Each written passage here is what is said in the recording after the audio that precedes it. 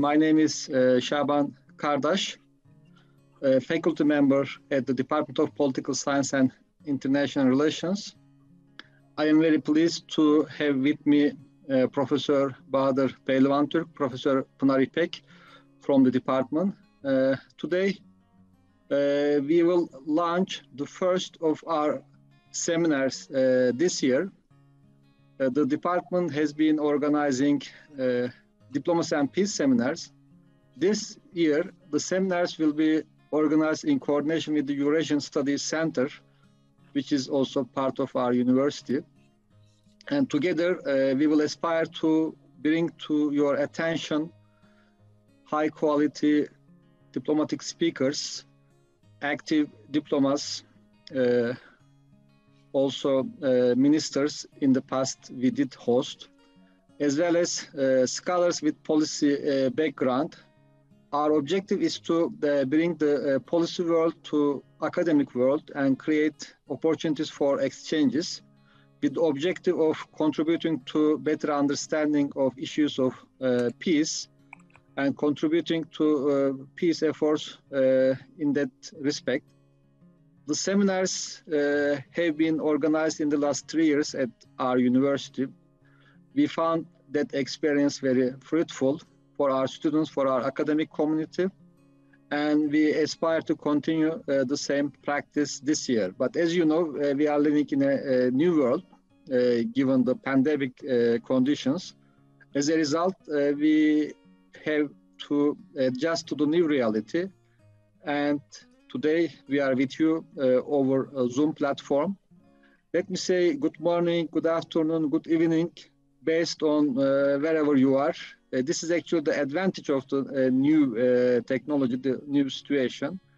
So we are able to reach to you wherever you are, irrespective of the physical distance, as long as the time and connection facilities allow our virtual meeting.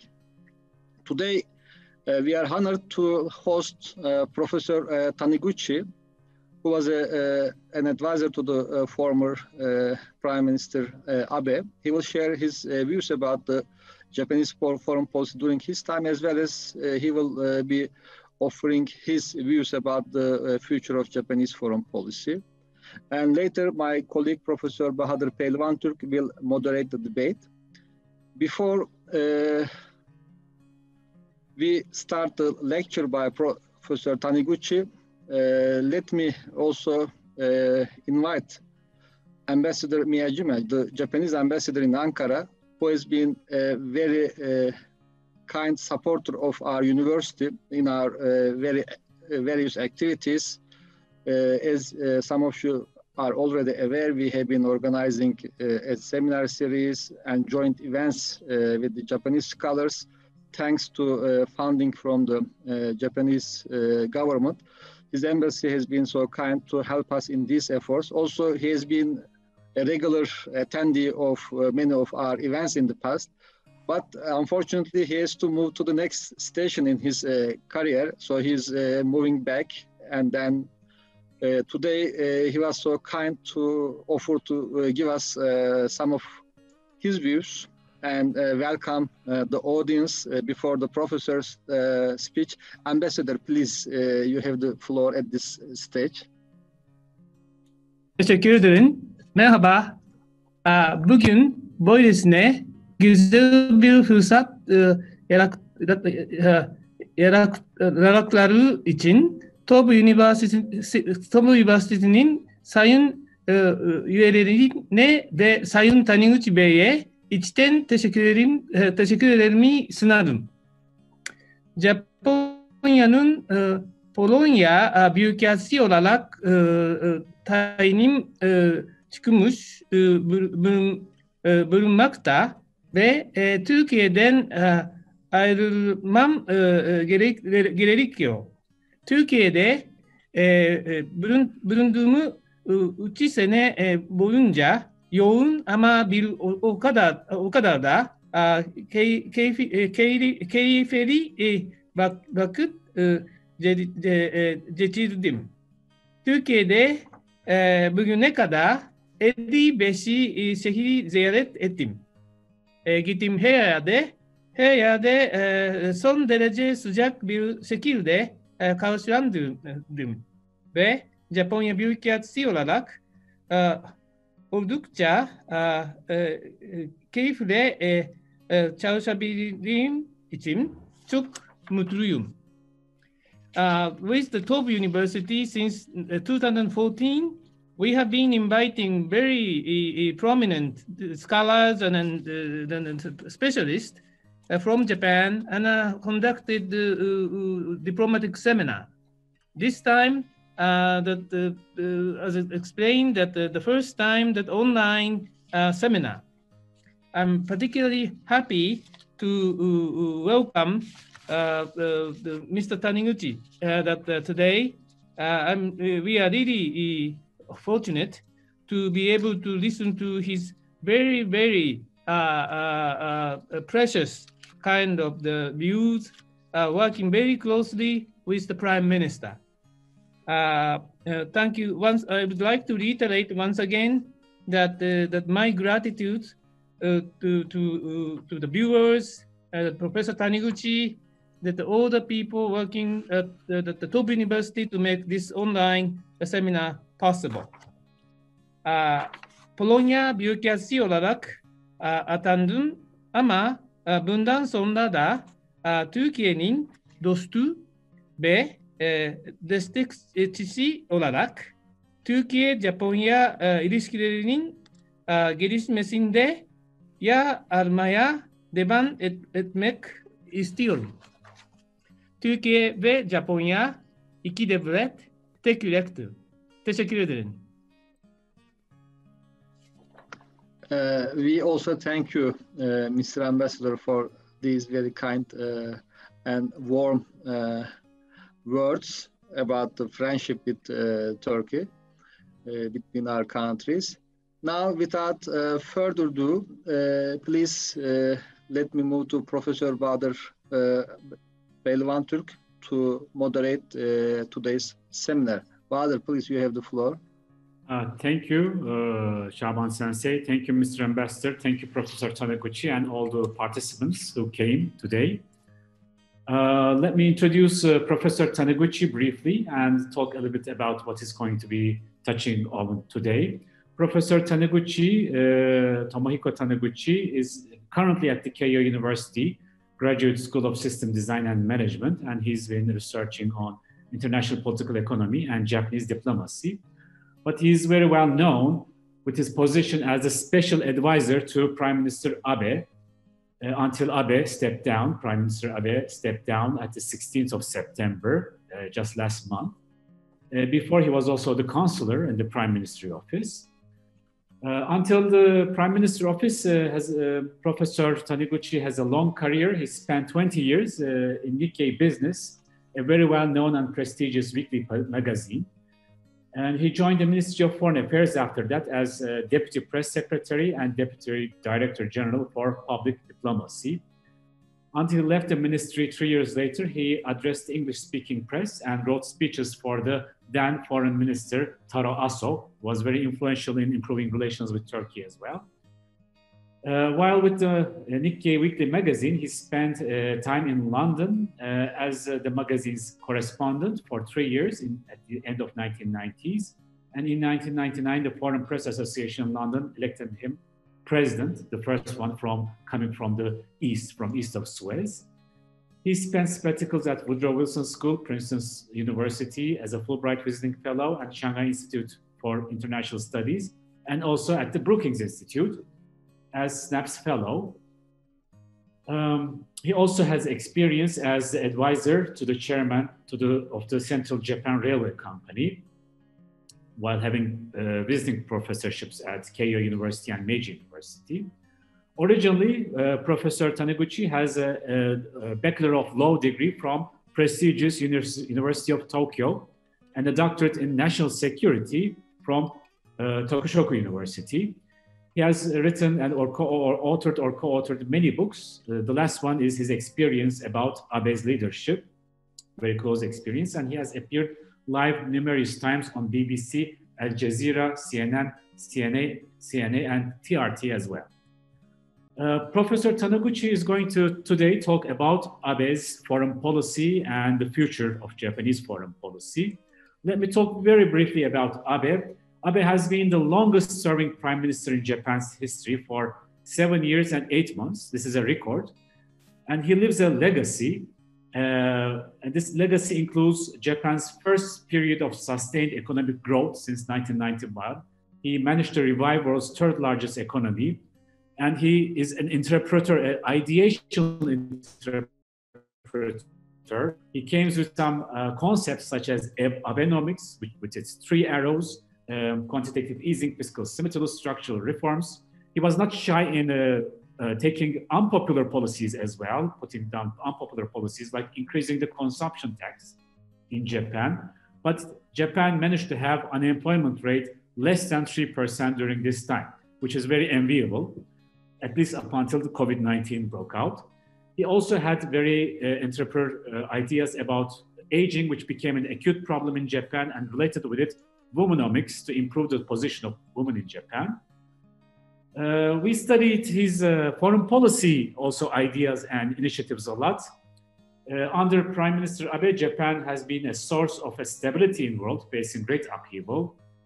And he set Japan on a foreign policy path which embraces multilateralism and allowed Japan to play a more influential role in global politics.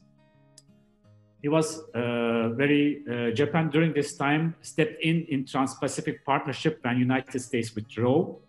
He managed to reinterpret the Constitution of Japan, very controversial, but this allowed Japan to be more active in peacekeeping, and also it expanded the Japanese military's role in its allied theater. And Japan also, Abe also reinterpreted and redefined Japanese foreign aid, and it became an instrumental foreign policy goal, which put Japan in the diplomatic map. As a part of this, Abe also put initiatives about health, global health, particularly what is called the universal health coverage, and pushed it in the world agendas. Prime Minister Abe is also a father of idea of FOIP, the Free and Open Indo-Pacific.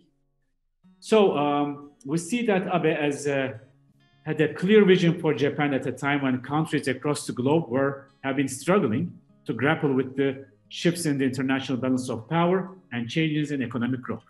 Now, all this ideational entrepreneurship, let's say, these new ideas, new policy initiatives, Professor Taniguchi has been a close associate, a close advisor to Abe. So I suspect that he has a lot of salt and pepper in articulation of these policies, formulation of them, and even maybe more.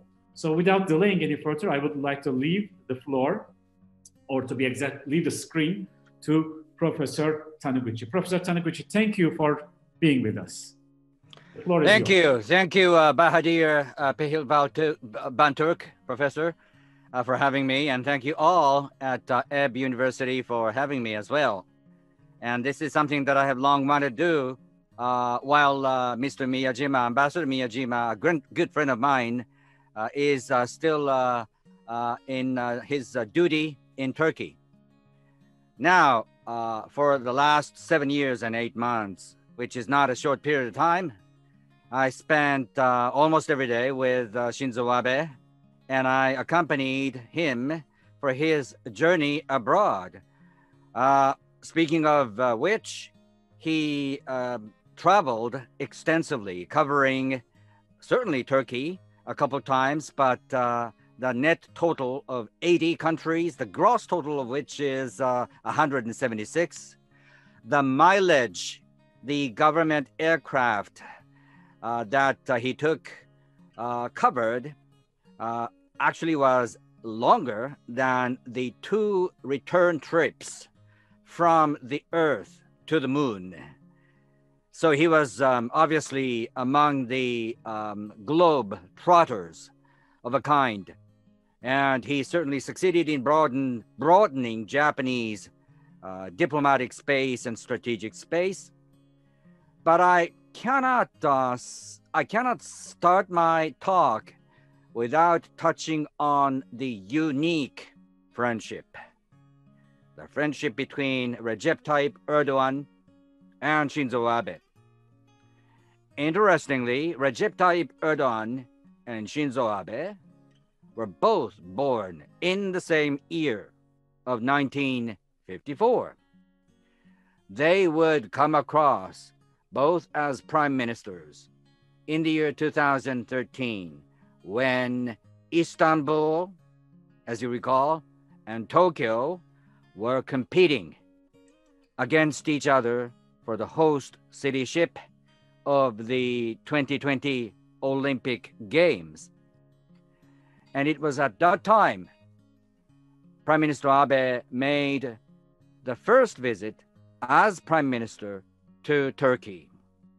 And he gave a very short 5-minute speech to the Japan-Turkey Joint Economic Committee meeting, its 20th meeting on Friday, May 3rd, 2013. And let me just repeat what he said. It started like this. Toruko, Toruko, Toruko. The Japanese name for Turkey. For many Japanese, it is a name that rings soothingly in our ears. It is a sound that gives rise to steady and endearing memories. And then he goes on to say, it was exactly 30 years ago that a Japanese foreign minister first visited Turkey. That foreign minister 30 years ago was my father, Shintaro Abe. I was serving as his secretary at the time, and so it was 30 years ago that I first set foot in this country. This trip is a bit of a nostalgic journey for me. Thus started, the speech ends with the following paragraph. And then let me just read it out. In closing, I would like to say a few words about Istanbul and Tokyo. First of all, if Istanbul is selected to host the Olympic Games, then I will be the first person to send up an emphatic hurrah for Istanbul. And in return, should the Olympic Games come to Tokyo, then I hope that the people of Turkey will be the first to congratulate Tokyo. This is among the most memorable speeches that Shinzo Abe gave. Not only about Turkey-Japan relationship, but also about many other things. He has actually given a lot of speeches, albeit short. This one is a memorable one. Memorable because a couple months after that, in September 2013, in Buenos Aires, of all places, when the International Olympic Committee held its important meeting to choose the host city for the 2020 Games. The final announcement was made by then Chairman Roge of IOC, International Olympic Committee, who pronounced Tokyo. Of course, Shinzo Abe and all other members of the Japanese delegation stood up and cheered and yelled and screamed. And it was at that time an 184, 6 feet tall President, then Prime Minister Erdogan, stood up and came to Shinzo Abe to give his big hug. And I remember that Shinzo Abe's eyes turned wet. So created was this unique bond that has bound the two men, Recep Tayyip Erdogan and Shinzo Abe, till today. Indeed, when Shinzo Abe made an announcement rather abruptly that he would step down as prime minister due to his chronic illness of ulcerative colitis. President Erdogan gave him a phone call on the 9th of September, and they reassured the eternity of the friendship that they both succeeded in forging. Views, thoughts, policies of each country may differ. They both know that, but respect for one another. Respect from Shinzo Abe to Recep Tayyip Erdogan, and respect from President Erdogan to Prime Minister Abe were the bonds, really, that have bound these two men together. So Turkey and Japan's relationship has always been unique, even if their policies and thoughts may differ. The intimacy and friendship never go away, and they all come back to give a strong glue that bind these two nations together. Shinzo Abe, in his speech that I just cited, never forgot mentioning the future possibilities of Turkey. Turkey is a country that has a great many young, aspiring men, women, boys, and girls. Therefore, the future is in your hands. That's the kind of message that Shinzo Abe wanted to convey to the audience in Turkey. Frankly speaking, I, as a member of the delegation that went to Buenos Aires for IOC meeting, the narrative that Istanbul had was impeccable. That's what we thought. The narrative that the first Muslim nation hosting the Olympic Games, the narrative that the nation that is unique as regards bridging the East and the West hosting the Games, the narrative that a country that sits right in the middle between Europe and Asia hosting the Games. It was a strong, strong narrative. And worse still, Tokyo once had its Olympic Games in 1964. Therefore, many of us actually thought that Tokyo might lose against Istanbul. The fact of the matter is, Tokyo won, and then Erdogan stood up, and despite the hardship, difficulties, gave a powerful, big hug to Shinzo Abe. So, you may have questions about this unique relationship further, but time is running out fast.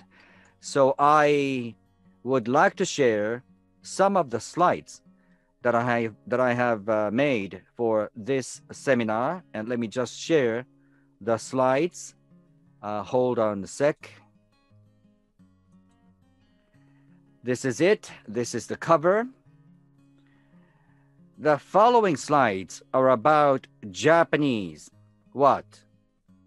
strategic space, geostrategic map.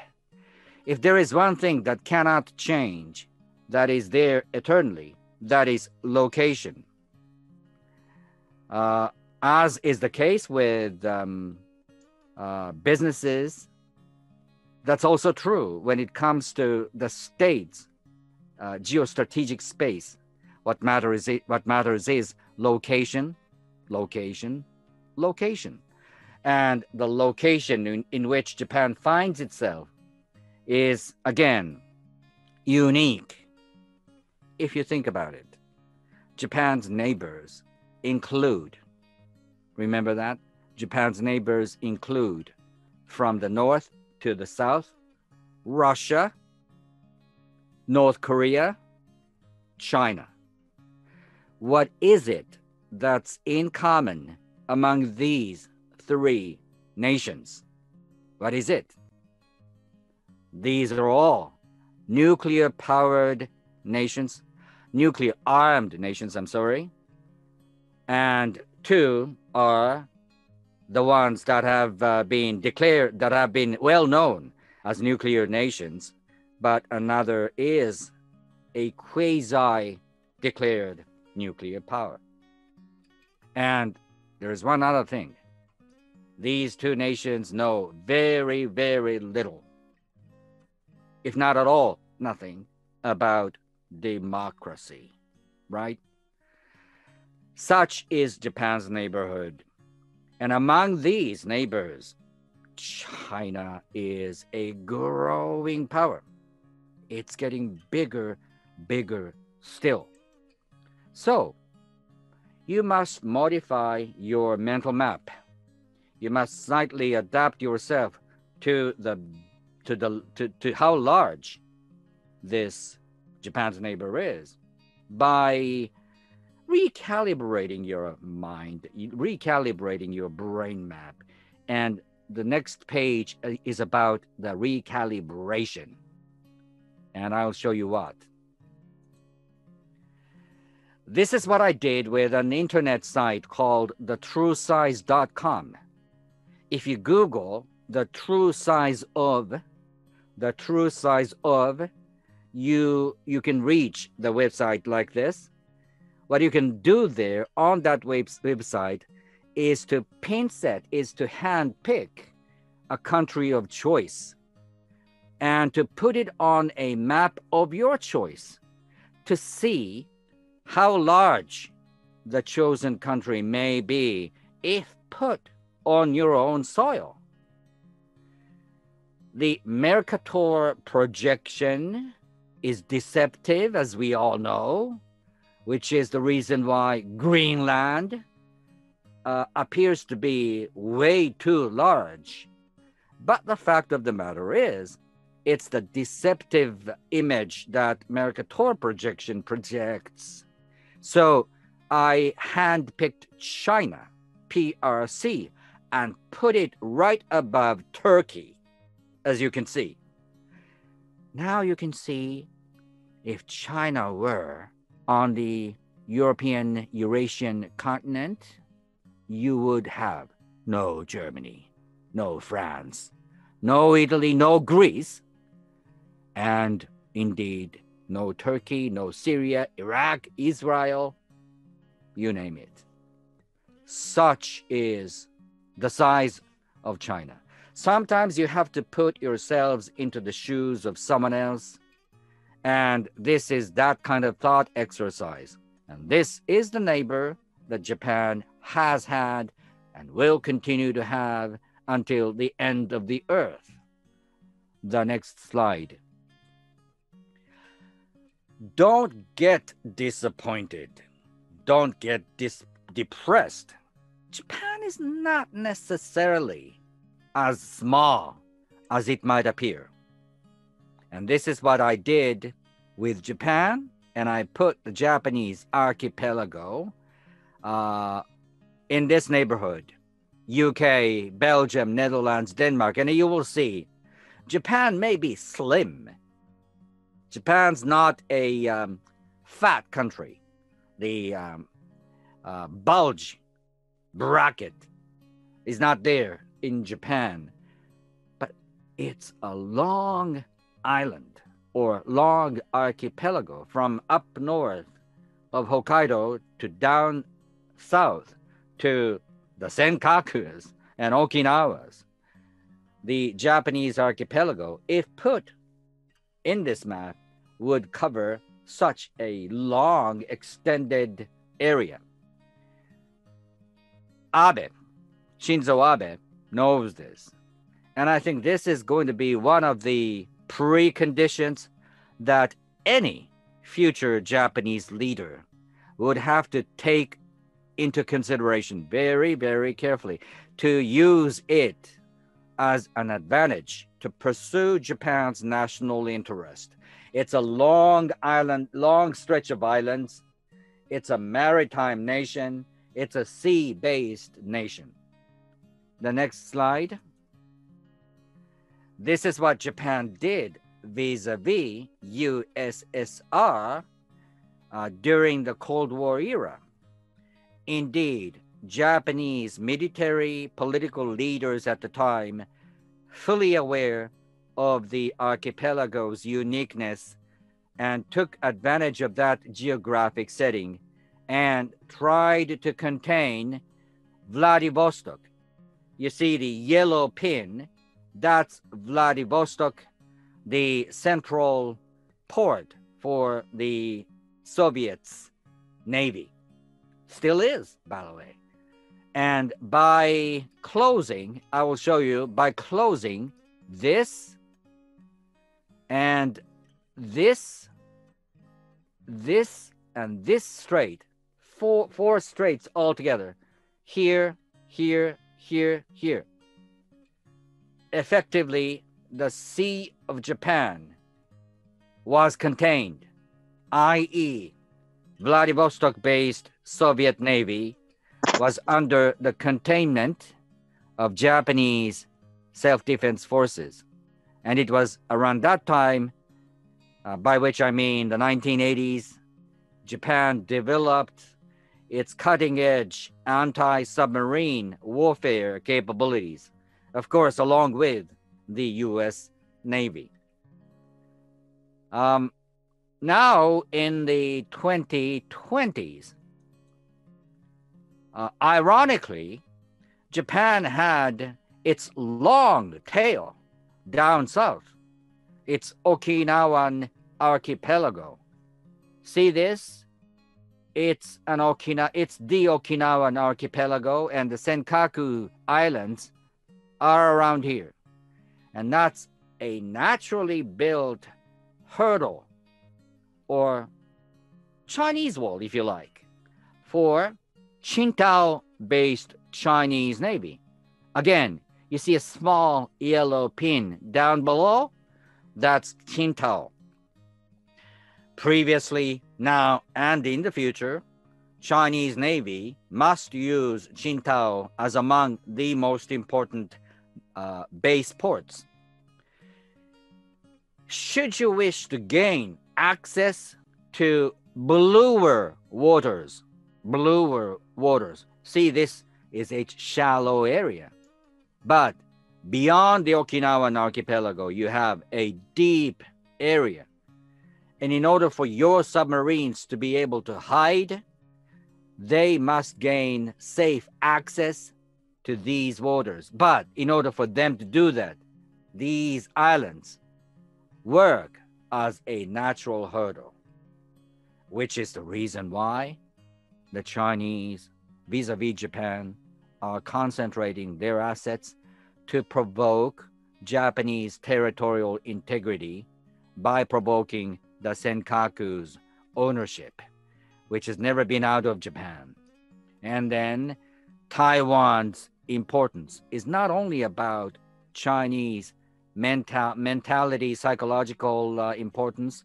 Certainly, Taiwan is a symbol symbolizing the humiliation the Chinese people, they say, have had to suffer since 1849, in which the great power of UK, Great Britain, imposed a treaty upon China and led the Chinese concede some of the territories against the Western imperial powers.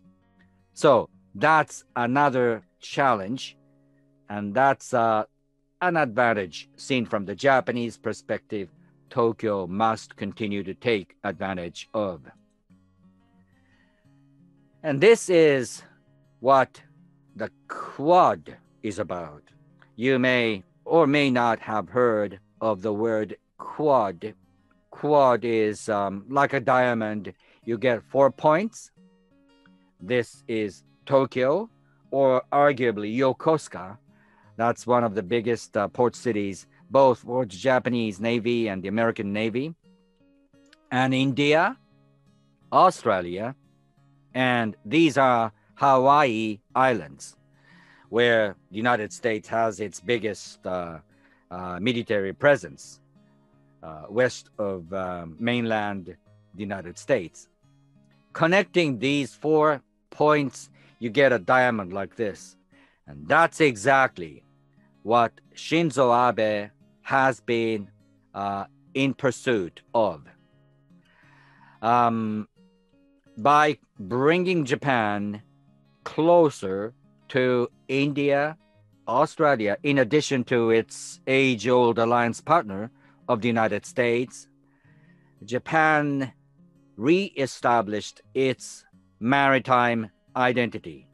Japan reassured these countries as a reliable, democratic colleague who shares similar sets of values. So, under Shinzo Abe, my argument is Japan has succeeded in broadening its own strategic space and sending an unquestionable voice, signal, and message to its gigantic neighbor that when it comes to rules for the future, when it comes to rules for international common goods, it is to be these countries, Japan, Australia, India, the United States, that value rules of law that ought to shape the future order.